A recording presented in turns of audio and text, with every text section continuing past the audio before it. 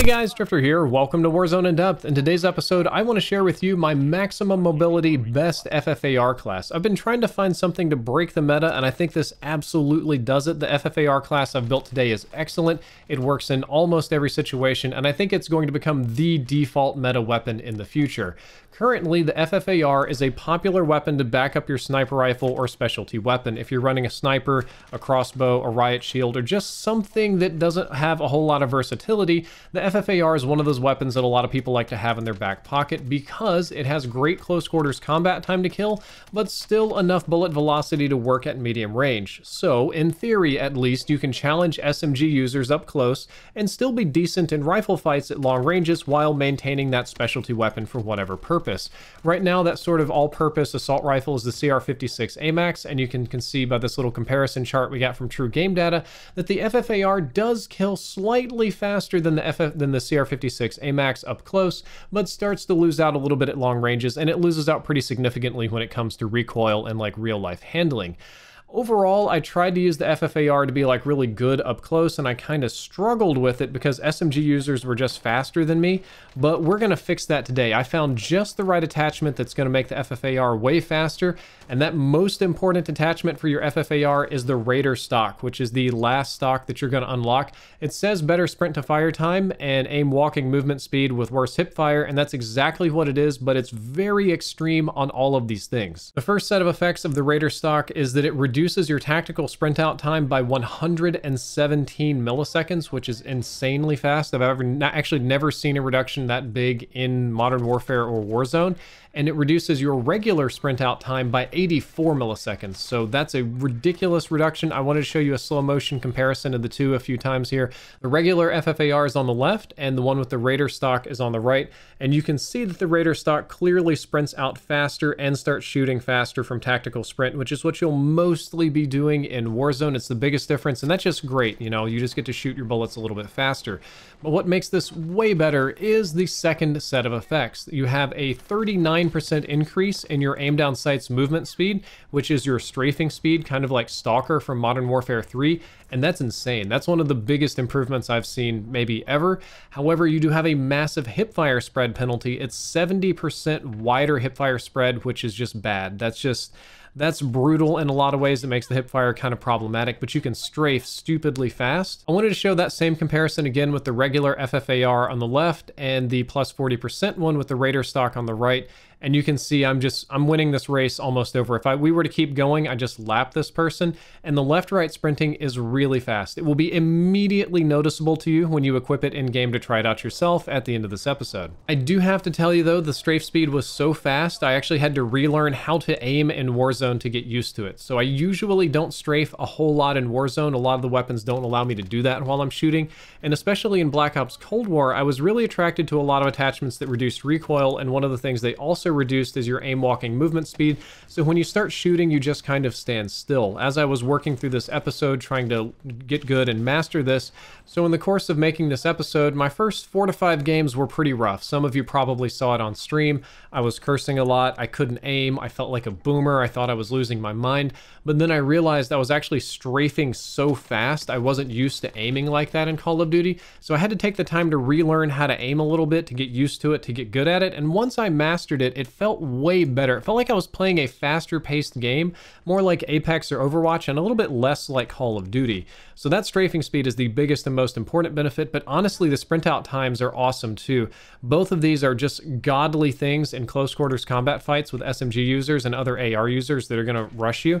The strafe speed will help you corner peek faster and dodge mid-fight. So if you just want to corner peek and just see what's going on, strafe in and out, you can do that faster and get back to safety more so than your enemy. Matter of fact, you can just ADS corner more effectively than your enemies. And the sprint out time reductions are an actual godsend too, because those just reduce your overall theoretical time to kill, albeit it'll take you a little bit to aim down sights. You probably won't hit a whole ton of shots with your hip fire, but you can still start shooting and going down into ADS if people are close to you, which is exactly what it's for. Here's the TTK chart from True Game Data that shows what happens when you factor in the sprint out time on the FFAR versus the CR56 AMAX, and you can see that there is a massive improvement right there that makes it a much better weapon. And you can even throw the AS Val in there as well, pretty much fully loaded with their best attachments. And if once you include the sprint out time, the FFAR really pretty much outperforms all of them. It's really an impressive weapon. These are the up close monster rifles, but the FFAR is just doing a better job than them. So yeah, that Raider stock is the most important part of today's video. You've learned the big facts, but we've got some other ones to go over to kind of round out the class. The Salvo 50 round fast mags will let you reload about a half second faster and give you bigger mags, but with no penalty. There's no ADS penalty, no recoil penalty. It's almost a pure bonus attachment, and since the gun shoots so fast, since you're going to be spraying so much, and since a lot of you are going to be learning to strafe shoot, kind of the way I did, having a giant magazine is pretty nice.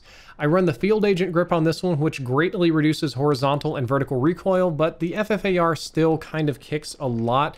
I didn't decide to go for a minimum recoil class because I'm not really planning to use it on long ranges. However, no matter what the in-game stats say, it has no move speed or ADS penalties at all. It's a pure bonus attachment, which is great.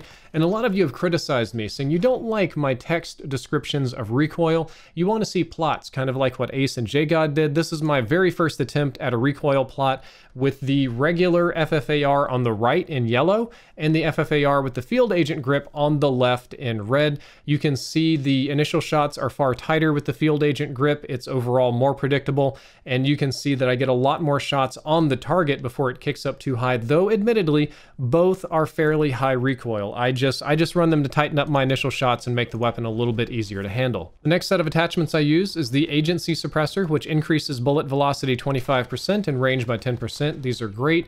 You get an ADS penalty of 20 milliseconds, which is a little bit more than a frame, not tremendously. You probably won't notice it. Also, it'll keep you off the radar. I think you guys running around in Warzone with unsuppressed loadout weapons are crazy. I have to have a suppressor on just about everything because I hate being on the radar and I hate bringing attention to myself. You want to use the Ranger barrel, which oddly has the best range, but undone. Good pun right there. You get a minor aim down sights move speed penalty at 2%, so technically now we're only strafing at a bonus 37%. Big whoop. However, you get a giant bonus to your bullet velocity by 57%, which is very nice. That'll help you out in long-range fights. And the end result of all of this kitting of your weapon is that you have a very high mobility FFAR, much higher mobility than the other assault rifles, that has a very fast close quarters combat time to kill and even medium range time to kill, with excellent bullet velocity and range to help you out in your long-range fights. It's a really solid weapon. You can shred SMG users, you can fight people at medium range, you can knock down the AMAX boys. However, there are two downsides to this weapon that are inherent to my kitting of it, and well, maybe one just that's inherent to the weapon itself. Number one is that the hipfire box almost doubles in size. That's kind of a rough one. I do like to move and jump around and hipfire spray people in Warzone, but I think that it's minimal given the fact that the biggest benefit is the ADS strafe speed. I'm mostly just aiming down sights and strafing around, but if you like to hipfire a lot, it's going to be pretty bad for you. The second one is that you do have about 1 frame slower ADS. That's a very minor penalty overall. However, you are doing close quarters combat, and every little bit helps, so slowing it down isn't ideal.